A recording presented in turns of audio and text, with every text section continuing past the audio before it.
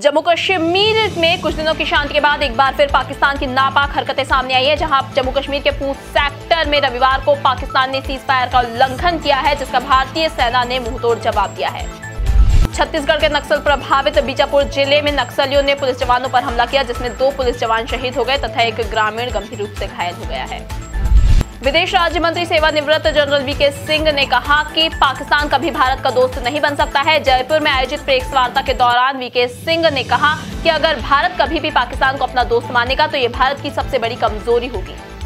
लोकसभा चुनाव की प्रक्रिया चल रही है और विपक्ष लगातार ईवीएम को लेकर सवाल उठा रहा है। उसने इस संबंध में चुनाव आयोग को शिकायत भी की है। इसी कड़ी में कांग्रेस के वरिष्ठ नेता और पूर्व केंद्रीय मंत्री कपिल सिब्बल ने कहा है कि जहां भी ईवीएम में खराबी होती है वहां पर भाजपा को ही वोट क्यों जाते हैं। बीजेपी ने आम आदमी पार्टी के प्रमुख और दिल्ली के मुख्यमंत्री अरविंद केजरीवाल के खिलाफ एफएम रेडियो के विज्ञापन के माध्यम से जनता को भ्रमित करने का आरोप लगाते हुए चुनाव आयोग में शिकायत दर्ज करवाई है। लोकसभा चुनाव 2019 के तहत 29 अप्रैल को चौथे चरण का चुनाव होने जा रहा है, जिसमें 9 राज्यों की 71 संसदीय सीटों पर मतदान होगा, जिसके लिए चुनाव प्रचार शनिवार को थम चुका है।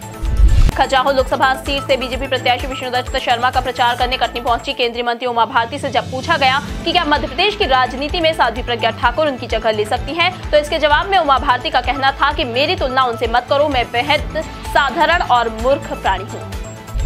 केंद्रीय मंत्री उमा भारती द्वारा साध्वी प्रज्ञा पर दिए गए बयान पर कमलनाथ सरकार के मंत्री पीसी शर्मा ने पलटवार किया है। पीसी शर्मा ने कहा है कि साध्वी प्रज्ञा साध्वी शब्द को सार्थक ही नहीं करती हैं, वे केवल आवरण की संत होती हैं। यहाँ तक कि उन्होंने ये भी कहा है कि साध्वी शब्द का नाम सुनकर ही सर झुकता है, लेकिन उन्हें देखकर ऐसा नहीं लगता।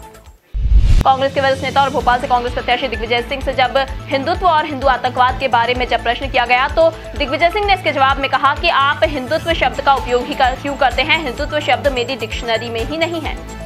कांग्रेस के वरिष्ठ नेता और भोपाल से कांग्रेस प्रत्याशी दिग्विजय सिंह ने अपनी प्रतिद्वंदी और बीजेपी प्रत्याशी साध्वी प्रज्ञा ठाकुर पर निशाना साधा है। दिग्विजय सिंह ने कहा कि अगर साध्वी प्रज्ञा पाकिस्तान स्थित आतंकी संगठन जैश-ए-मोहम्मद के सरगना मसूद अजहर को श्राप दे देती तो सर्जिकल स्ट्राइक करने की जरूरत ही नहीं पड़ती।